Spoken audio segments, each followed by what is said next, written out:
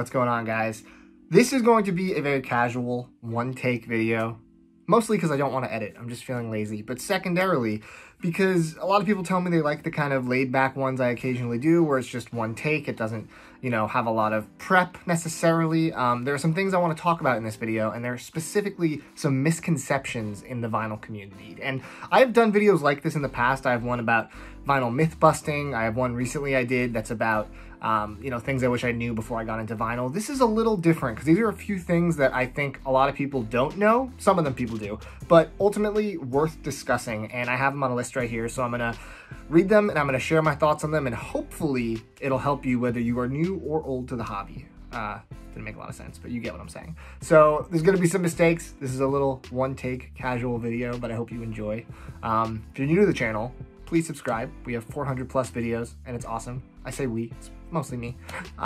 Let's get started. All right, the first one is not something I'm going to talk about in this video. It is that black vinyl sounds better than colored vinyl. It is categorically untrue. Occasionally it's true, but not always. And I have a whole video about that, so go look on the channel after this for that video in particular. I think you might enjoy that. But let's get into the real misconceptions I want to talk about. The first one is that vinyl sounds better than CDs or digital. So this is kind of a complicated issue because that's something people throw around a lot, especially people that are like new to the hobby and they're like, oh my God, it sounds so much better. And to an extent it can, and it does, but to another extent it just objectively does not, and I'll explain. So vinyl sounds different than digital. It's not a better sound, it's a different sound. I prefer it because when it's done properly with the proper analog recording through a good system, it really brings a lot of recordings to life. It gives you the warmth everyone talks about. The pops and clicks are not meant to be there. Some people like it. I don't know why they do, but for me, I don't enjoy that aspect of it. But ultimately, it's something special to have a ritual to put on an album, enjoy the full-size cover art. The reason we love vinyl is because it has this kind of, grand feeling of all of these things combining to this one experience versus just hitting like play on a playlist or popping a CD somewhere. I don't even have a place to play CDs these days, but it doesn't sound better. It can sound better. Like a really good high quality like Mobile Fidelity or Analog Productions recording definitely sounds better than any other version of whatever album that may be to me.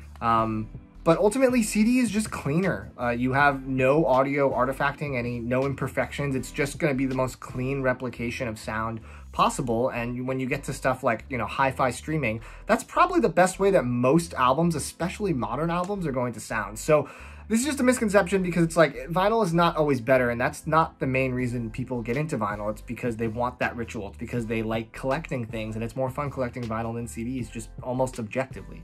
So that's the first one. I'd love to hear your thoughts on that in the comments, as well as all of these, but let's continue. Bluetooth for vinyl is a great option.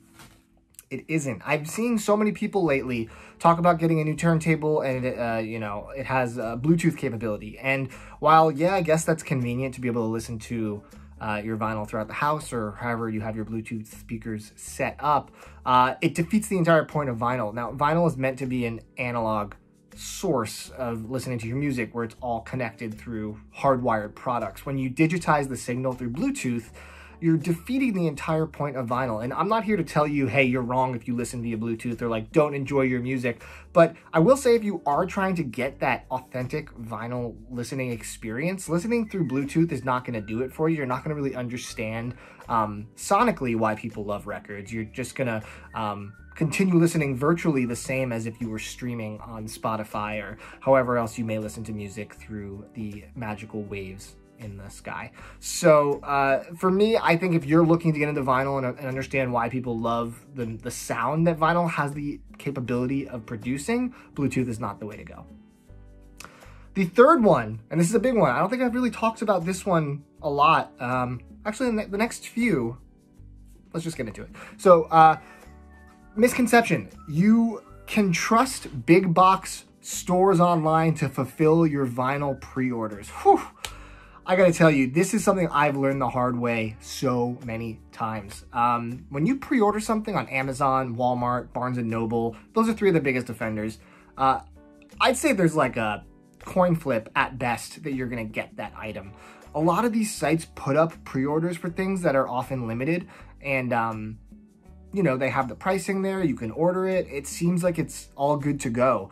But ultimately, unfortunately, they don't get fulfillment for a lot of this, because if things are as limited as they are expected to be, they often won't get nearly as much allocation as they will get orders, if any at all. The amount of times I've ordered a record on Amazon and then all of a sudden it canceled my pre-order like 4 months later after it's already sold out everywhere else, it's infuriating. So if you're looking to get something that's not going to be extremely common, like just like a standard black pressing of something that's going to be everywhere, if you're looking to get something that has any source of limited nature to it, do not risk pre-ordering it on one of the big box store sites. They're just gonna most likely cancel it. And now occasionally they will come through, but I don't think it's worth, if you're really like desperate for this record, putting all your eggs in that basket. And I think that's something that I've fallen into even as recently as a couple years ago.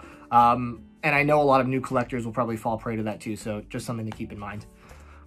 The next one is that popular classic albums should be more expensive than other classic albums. I mean, when you go to a record store that doesn't price their records well, you'll often see that, let's say, you know, a common Genesis record will be $5, $8, and then you might see a Pink Floyd record at $30. It doesn't make sense. Outside of very specific pressings of some of these albums, like if it's like a, you know, from the original tapes reissue, or it's a MoFi version, or it's like a first press or a Japanese with an obi strip, something unique, I would get why that would be plussed up in price. But a lot of stores tend to do this thing where they, intentionally or not, I don't want to assume it's always malicious, but it feels like they're capitalizing on the brand new and casual record fan who just assumes, oh, the Beatles' Abbey Road is going to be, you know, it's a rare record, it's the Beatles, like it has to be worth this $25 price tag in, you know, VG Plus condition. It's just not true.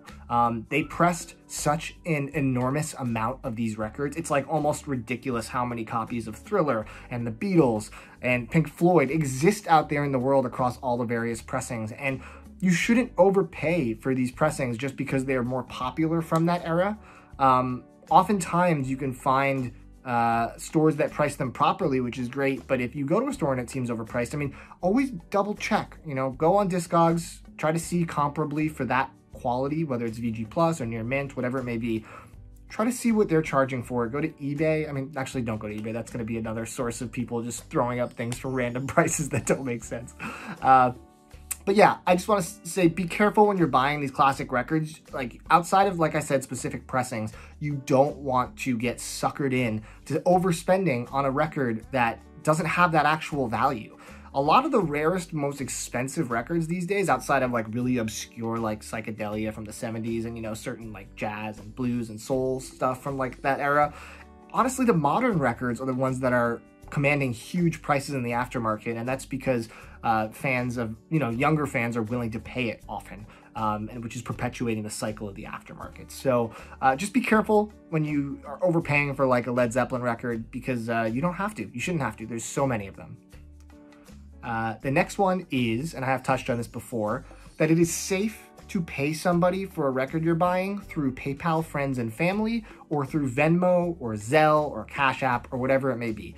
The answer is a resounding no. If you don't know the person and trust them, like if I've dealt with someone in the past and I know they're good, or if I know them in real life, I do friends and family sometimes because there's no fee associated, and, you know, it sometimes works out better for all parties involved. But ultimately, if you don't know this person, this is the number one way people get scammed, because unfortunately, these sites don't have a buyer-seller protection, where if you were going to go and purchase something and then it's not as described, or they don't actually send it to you, you have no recourse. It's looked at by these platforms like you just gave someone money. And that sucks, because a lot of people don't know that. It's not super obvious. With PayPal, always use goods and services. If anything goes wrong, PayPal will protect you. Let me not do a double negative. I've always been protected by PayPal in situations that were kind of shady. I've always felt like they had my back in just about every single scenario. So that's good. And Venmo, since my last time I talked about this in a video a few years ago, has recently added a goods and services type payment, which I believe has very similar protections. I can't personally speak to how well they protect you. I've never used it, but definitely a step in the right direction for having an alternative to PayPal if you are trying to do some buying, selling online on Facebook or Reddit or wherever it may be. Just make sure you protect yourself. If someone insists, oh, I want to do it friends and family, that's a red flag. And last but not least, this is a huge one that I feel like a lot of people don't know or don't think to like investigate. So I'm going to set the record straight. It is illegal for a company to hold your money for a product that's not going to be shipping or even created for months and months. A lot of labels, a lot of, you know, sites will have like no cancellations, or when you buy something on eBay, someone will say like no refunds. They could say whatever they want, but if you pay with PayPal and even to an extent your credit card with a chargeback, you have 180 days from when you make that purchase to dispute it if something's wrong. If you decide you don't want a record and it's not shipping for 6 months, which is kind of the timeline these days, and they say, oh, sorry, no cancellations, that's not accurate. They can't do that. Legally, they can't do that. If you go to PayPal and you try to cancel it with a dispute, it will cancel. They will say they can't send you a tracking number because it doesn't exist yet. I know that, you know, can hurt labels every now and again, and you shouldn't be just willy-nilly ordering things and then just canceling them on a whim. But that being said, you do have these rights as a consumer that a lot of places try to kind of get around. I see this happen sometimes with like limited variants where people put up a variant and people think it's the only one, and then either a cheaper or better variant comes along after the fact from another site, and then like, oh, no cancellations. It's like, well, I mean, you can cancel if you want. That's kind of the name of the game these days, of just waiting for different variants to come up and seeing which one you want to get. But ultimately, the point of this little mini rant segment is that you have the right as the buyer. If the item doesn't exist yet, they can't legally hold your money. So that's just something to keep in mind. But again, don't go and cancel things just out of nowhere, because it does, take a hit to the label. And if it's a small label, that can kind of affect them if people start canceling left and right. It's a double-edged sword, but it's definitely worth knowing in your buyer repertoire so that you are informed as a buyer. So those are my tips for this video, but I would love to hear some more of yours, because I know there's a ton more misconceptions that I would have loved to have known when I first got into vinyl, and I'm still learning as I continue my journey through this expensive, inconvenient, but ultimately very rewarding hobby. So yeah, I hope you guys enjoyed this one-take video with no edits. I think I did pretty well. I think I just talked straight for 12.5 minutes. But let me know what you think in the comments. If you like this style of video, they're very easy for me to do, so I'll do more of them if so. And hopefully some news about the record store very soon. Very, very soon. There's big things coming. So thanks for watching, guys. As always, take it easy. More videos soon.